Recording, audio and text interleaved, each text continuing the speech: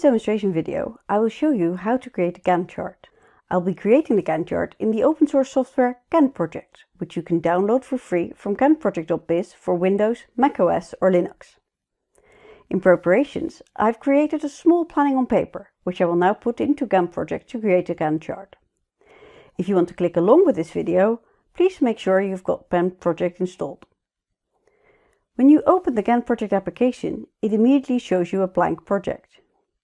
You can see that each project has two tabs, the Gantt tab, in which we will create the Gantt chart for the project, and a Resources tab that allows you to add resources.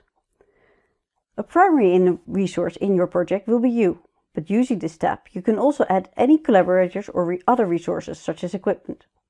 For now, let's add yourself as a resource. Click on the Resources tab. On the menu bar in the Resource tab, select the icon depicting a person to add a new resource. A pop-up menu appears and you can add your name in the designated field and you can select a role for yourself. For now, type your name and select Project Manager and press OK. Return to the Gantt chart by clicking on the Gantt tab. Let's add our first activity to our Gantt chart by clicking on the clock icon on the menu bar to add a new task.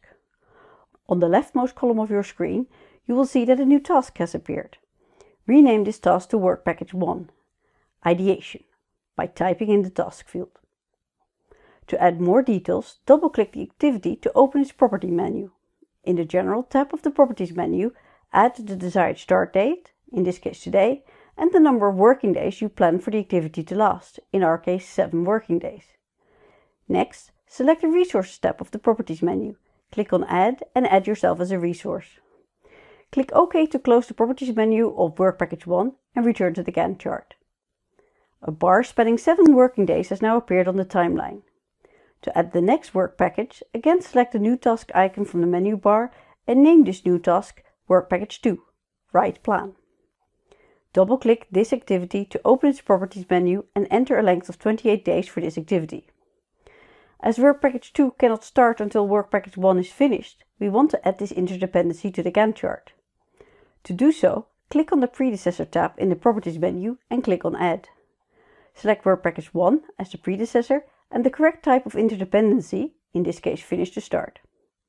Next, go to the Resources tab and add yourself as a resource from the menu and click OK. In the Gantt chart, you now see that Work Package 2 has also appeared as a bar and its interdependency to Work Package 1 is indicated by an arrow. In Gantt charts, you can also add sub-activities for each work package. Let's do so for Work Package 2.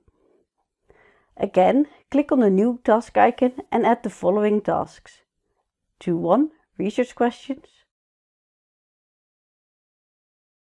2.2 Research Design, and 2.3 Planning. To make 2.1 an activity of Work Package 2, click on the Indent button on the task of the Gantt chart on the left. Repeat this for 2.2 and 2.3.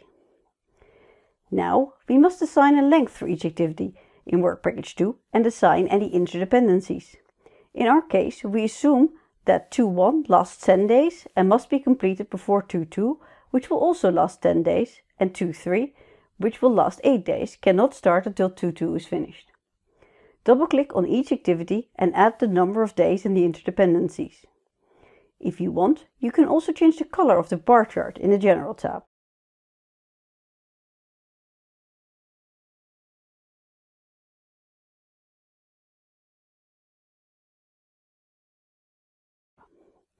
When done, you can now see that Work Package 2 has been subdivided into 3 activities and their interdependencies.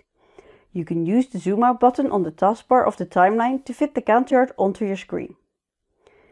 Now let us add a milestone, in our case the project plan deadline.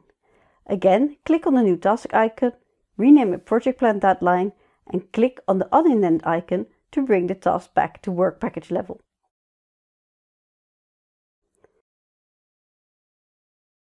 Double-click to open its Properties menu. In the General tab, tick the milestone box and add a date for our milestone. For now, let's assume we have a fixed deadline of March 31st. Enter this date, change the color of the milestone to red and press OK. In the Gantt chart, a red diamond has now appeared to show our milestone. With that, this quick demonstration of how to make a basic Gantt chart comes to an end. There are many more options in Gantt charts that you can use, but for those, I refer you to the GanttProject website.